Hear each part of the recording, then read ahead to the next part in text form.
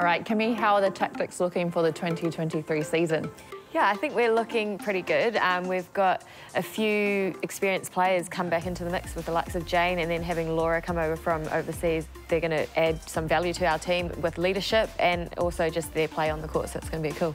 Laura Malcolm, she's one of the most decorated players from England. She's won 4 Super League titles. So what's she adding to the Tactix, but also to the mid-court with yourself? Yeah, I think just a bit of versatility. She can play wing D centre and actually wing attack, and she brings this, I don't know, whole different energy. She's quite loud and just boisterous out on the court, and everybody can feed off her, so I think she's going to do well in our team. Jane Watson, she returns to the side after giving birth to baby Tia. So how has Jane come back? To be honest, I think she's come back stronger and fitter and just a new energy on life.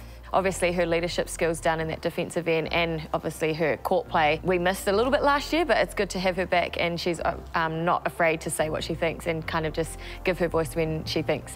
And if we look at the attacking end, Alia Dunn joins you guys. So how much value will she add, especially to that shooting circle? So much value. She's just a solid target at the back there. She demands the ball, so you actually want to feed her the ball, and obviously she's really accurate under the post. Nothing really rattles her, and she just seems so calm, so I think that's good to have a settling person in that end. And when you look at, I guess, the first match or the first couple of rounds, what is the product that you as a team want to put out on court?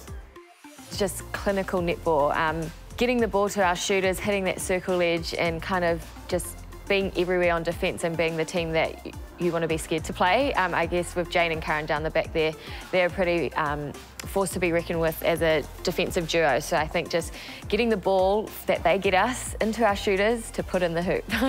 Simple. Yeah, simple.